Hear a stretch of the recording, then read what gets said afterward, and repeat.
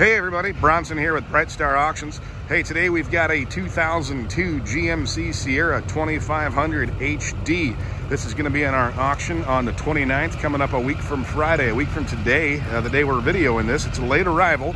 It is obviously a crew cab, as you can see, with the cap on the back. It does have a 7-foot 6-inch Meyer straight blade snowplow on the front of there. Good working condition. It is powered by the 6.6 liter Duramax diesel engine. Has an automatic Allison transmission. Push button 4-wheel drive. Around 256,000 miles, I believe. Lear truck cap on the back. In pretty good running condition. Body does have a little bit of issues, but that's expected to be with the age. 20-year-old truck, runs real good. Leather interior, power interior. Does have trailer brakes on it. 256,000 miles.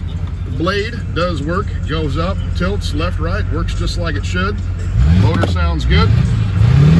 We'll see you Friday the 29th. Sells at absolute auction with no reserves. We'll see you then. Thanks for tuning in.